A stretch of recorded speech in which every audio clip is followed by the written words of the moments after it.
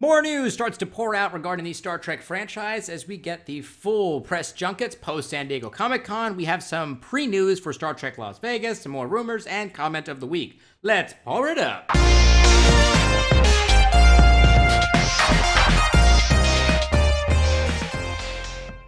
Okay, obviously we're getting a whole bunch of more news in relations to Star Trek post San Diego Comic-Con that happened over the weekend and potentially gearing up for Star Trek Las Vegas. But we'll get to Las Vegas here in a minute. I do want to talk a little bit about some information that we've received from different interviews from Patrick Stewart, Brent Spiner, and some of the cast and crew from Star Trek Picard. The first one is, and I think many people have already seen this is a TV line interview that the majority of the cast did from Star Trek Picard with them, and it was confirmed, number one, that Brent Spiner was playing Data inside of the trailer, that we saw him towards at the end as the kind of the stinger, and that it was confirmed as B4 is the different android that's inside of the drawer and not Lore's body or Data's charred body post the explosion on the scimitar. I think it's good to assume that Data was talking to Picard either through a vision or most likely a hologram. I'm going to say he was on a holodeck and he was engaging with him through that card game and having some tea with him, just kind of reminiscing about the good old days, probably because he feels guilty about not being able to fix Data at that point. That's what I feel is what's going on there.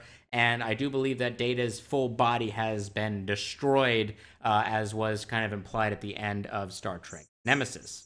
Another bit of news that came out of kind of the same TV line interview and some post-interviews that Picard has done is he said that he did fight very heavily for Picard not to appear in a Starfleet uniform throughout the entire run of the season 1 of Picard. However, he says that even though he made that big, huge argument, he wound up retracting that later on and actually fighting for him to be in a uniform for a specific flashback sequence that was supposedly being filmed this week that potentially will be including Jonathan Frakes. It's unclear as to what this flashback sequence all will entail, but I think everyone's super excited to see what that might be because we might get to see potentially the bridge of the Enterprise E again, or possibly even the Enterprise F, depending on what's going on in the story, or maybe even a whole new ship. But we do know for sure that Picard will be back in uniform, even though he initially fought against it.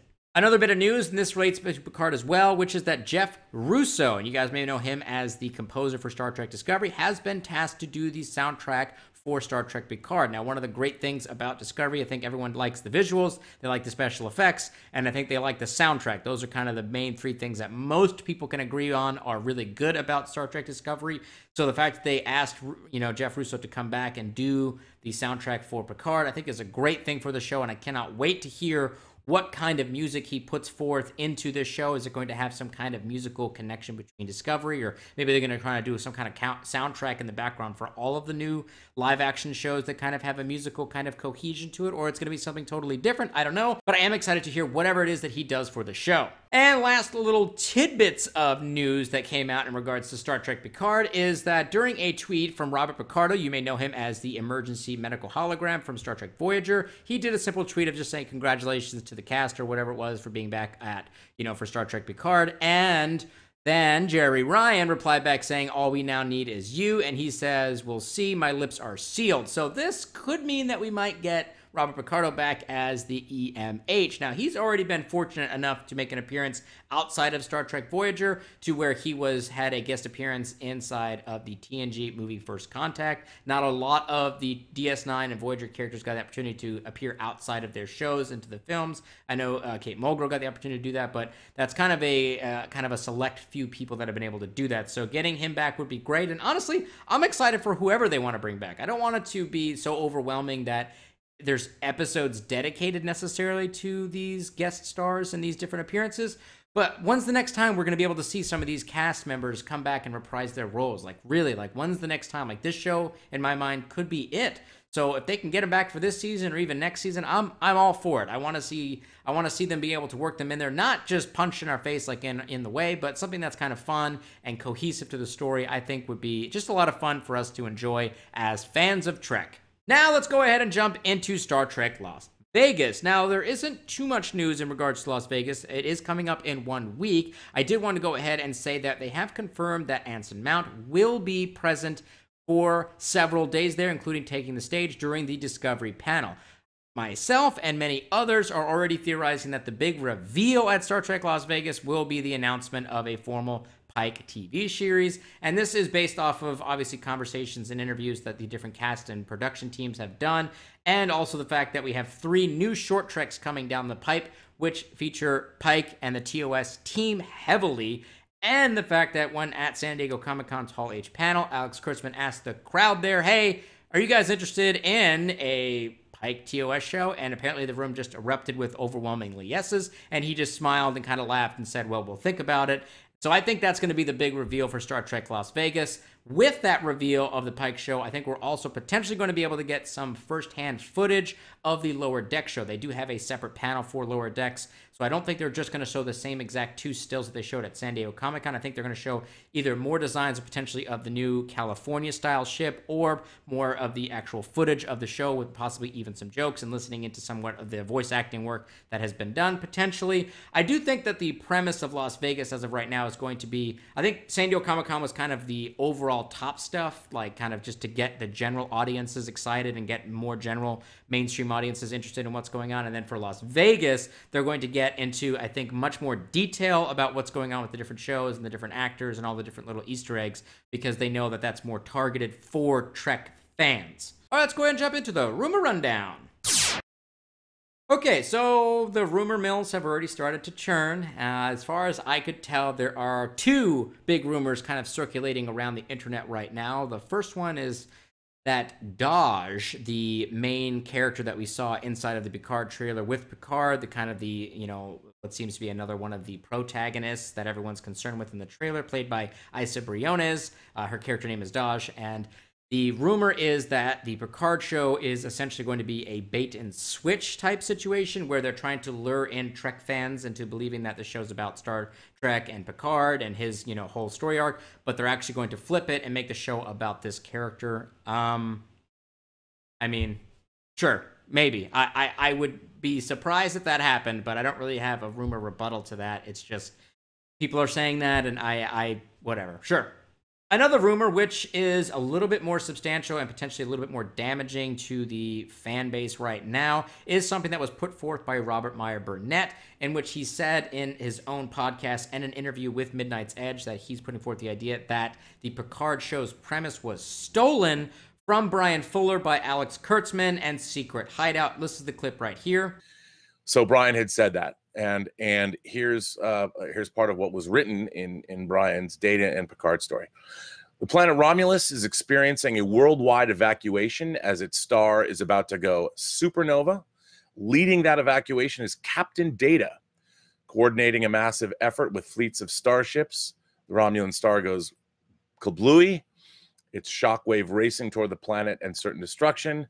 Captain Data thinks quickly, employing 7 of 9 and a fleet of Borg expats from the long-defeated Borg to save as many as possible with mass assimilation technology. It's a brilliant and terrifying move, and a questionable one. The mission is only a partial success, and those rescued were traumatized by Borg ships appearing in their atmosphere and scooping up Romulans as if they were being assimilated. This raises questions in Data's leadership style and his insensitivity to organics. Meanwhile, Ambassador Picard is having a difficult time finding homes for Romulan refugees. Their sister planet Vulcan wants nothing to do with them, and Starfleet has new concerns with Data's support of 7 of 9 and the Borg expats. This all makes sense, obviously. Okay, so I don't have a relationship at all with Robert Meyer Burnett. I would love to sit down and talk a little bit more in depth with him about this whole situation, because I did a bit of research today and tried to locate this, you know, pitch story on the WGA website, the Writers Guild of America website. I was not able to locate it at all. That doesn't mean it's not necessarily there. I'm not really familiar with the website or the different databases associated with it right now, so I could have just simply missed it. I'm not suggesting that it's not there. However, I do take issue with this narrative that's trying to be spun here. If you look at the WGA profile for Bryan Fuller right now, it shows that he is being credited for Short Treks and Star Trek Discovery. And you can even see at the beginning of the title screens for Star Trek Discovery, Bryan Fuller is still credited for his work that he did in creating Discovery, even though he's not currently involved with it. But CBS is legally at this point required to put him down as one of the creators. I believe that if the storyline that they have right now for Picard, which doesn't, in my mind, sound all that much like what we saw from the trailer, there's definitely elements there, but it doesn't sound exactly like what we saw, especially the whole data subplot, and a lot of that stuff seems to have very much shifted.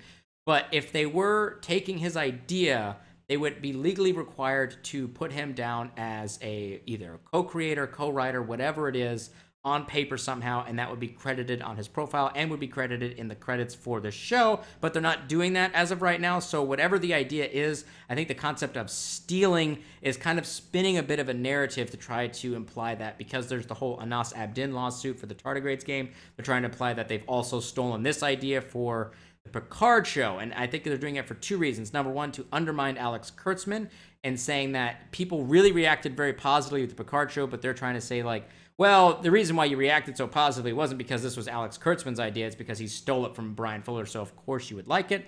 And then the second reason is to try to start a building of a narrative that this show is also stolen and that the production team, Secret Hideout, are just a bunch of thieves.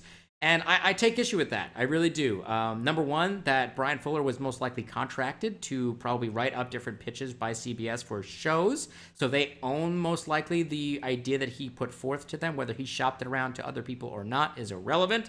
The other thing, too, is the fact that even if he didn't get it from CBS, he was probably hired back in 2015, 2016, possibly 2015, to start production on Discovery, and the WGA registrations only last for 5 years. So if he wrote it prior to being hired by CBS for Discovery, it would have most likely already expired, so they could use it anyways. But I don't even think that that even really matters, in my opinion, because ultimately the idea of them stealing it is a little too far. If you want to say Alex Kurtzman borrowed and repurposed and couldn't come up with an original idea, that's fine, and they trying to pull from whatever was Bryan Fuller started, that's fine. I'm not the biggest fan of Alex Kurtzman's storylines or necessarily his stories personally, just from a filmmaking perspective, but to imply that they stole it, in my opinion, is dismissive. I think it's a bit disrespectful to the entire creative team that has worked on Star Trek Picard to make it what it is right now, and it appears to be a big resounding success within the community, and that includes Sir Patrick Stewart, who has said repeatedly in many interviews that he worked tirelessly with the creative team